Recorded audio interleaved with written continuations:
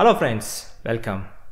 Today I'm going to show you unboxing, not exactly unboxing, I'll tell you what happened of IFB Nepune SX1, and I will show you one wash demo cycle so that you will understand how it washes and all, and I'll also tell you how much time you can save with the dishwasher and pros and cons, etc.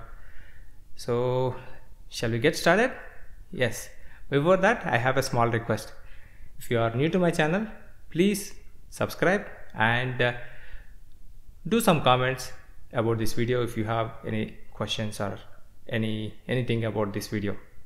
Also your opinions do welcome.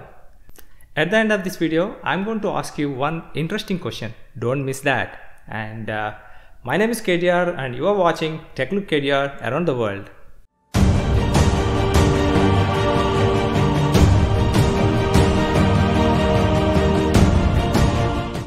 This dishwasher comes with a 15 place setting. Let me tell you one place setting. One place setting is equal to one plate, one side dish, one soup bowl, one glass, one teacup, one saucer and 5 cutlery. If you have a 12 place setting, you have to multiply with 12. You have 15 place setting, then you have to multiply with 15. So this dishwasher comes with 15 place setting. By the time I come back from the office to the home, the product already opened and it looked like this. The delivery boys already opened because they have to make sure the product is delivered properly without any dents or scratches. So I couldn't record that, but let me show you. This is the IFB Nepune SX1 model, and this is the energy rating. It has a A++ of energy rating. It's going to use 267 kilowatts per annum and 2520 liters approximately, and it's going to make a noise of 45 decibels. This is a 15 place setting. Let's have a look around. On the back side, it is pretty neat. Total black sheeting, water outlet and the power cord.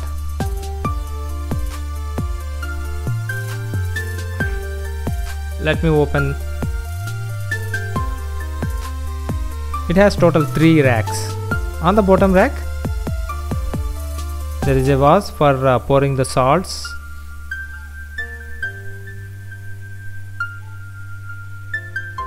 And this is the U-bend for water outlet.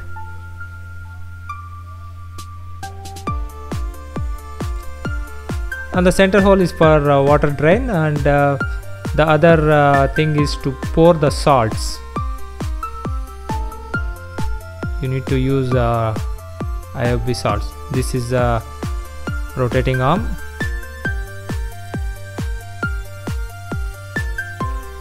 In the middle rack, this is a water inlet pipe and documentation.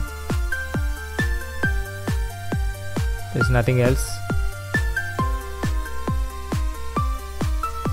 Organizers for the spoons, etc. On the top rack, you can arrange all your spoons. The middle rack is adjustable, height adjustable, and the rotating arm for the middle rack.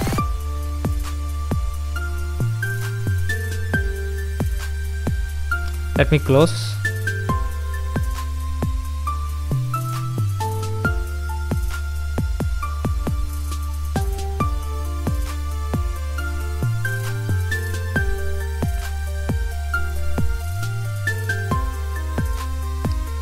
There are already water drops inside, you can see that. This is because before they deliver it to the customer, company is going to test to make sure the product is working fine.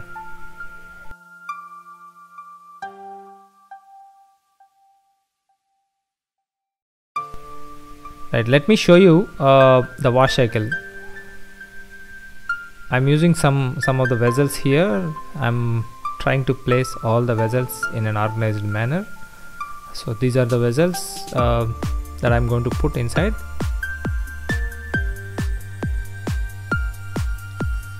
And some plates, spoons, etc. Let me organize all these vessels on the middle rack, on the top rack, etc. And then I will show you how I organized. So this is how I organized. Here I put dishwasher detergent. I'm closing it. Let me show you the bottom rack. Maybe this is not a perfect way to organize. Over the time I will get used to it.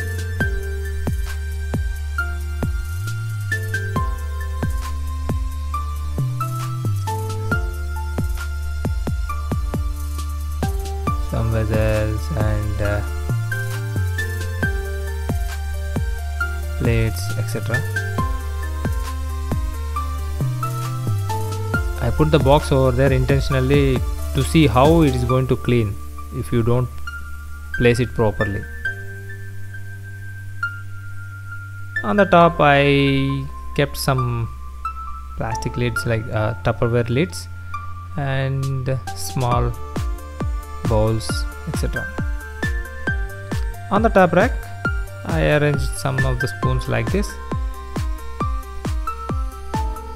Sorry for the shaky video, small video. I don't have any intention to upload it to the YouTube, so I just recorded just like that.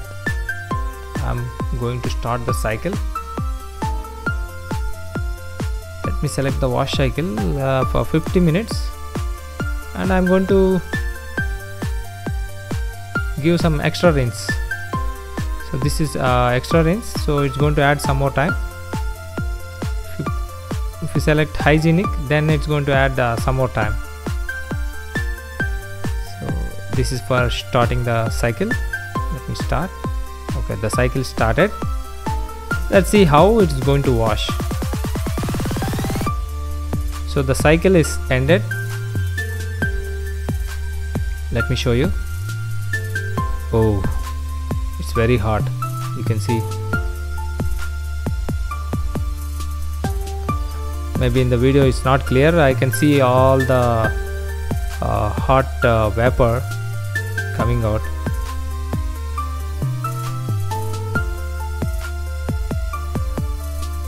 Okay, the glass is not placed properly. It went out and filled with water. So let me keep it aside. So you have to place the small glasses properly.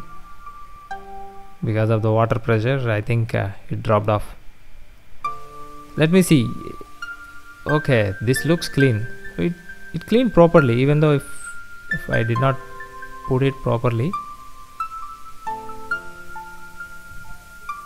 Show you the glass. Glass cleaned properly. Let me show you the big bowl. And it cleaned properly. It dried up very nice. Still some water is there. Maybe if I kept for some more time, because of the heat, might clean up properly, but I opened little early. These are the spoons. It cleaned properly. You can see the wash quality. Wash quality is nice.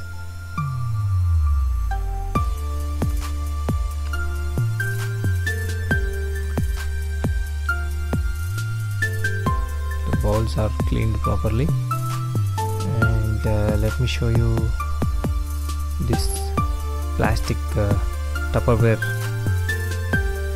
These are cleaned properly. As I said, water is left over. Maybe I have to keep inside for some more time. With the heat vapor, the rest of the water might dry up.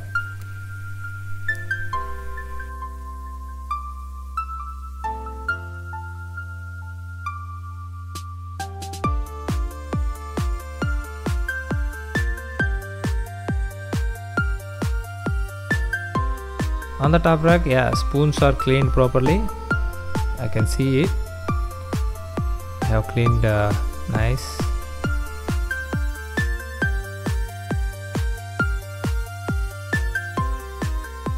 That's the cycle. So you have seen the cycle, right? So that's how it cleans. Now let me give you my point of view, my experience. So you have a lot of small items like small glasses, small spoons, or small bowls, etc. To clean those small things, it takes a lot of time, right? So using this dishwasher, I think definitely you're going to save around 30 to 45 minutes for sure. It's going to help housewives, men's, bachelors, anyone. They can save some amount of time with this dishwasher. It is very useful, I'm telling you.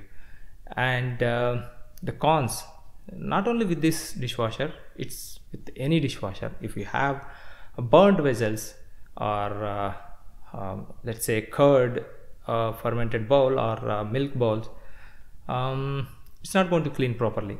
So you have to use your hand, clean it properly with this thing, and then put it inside.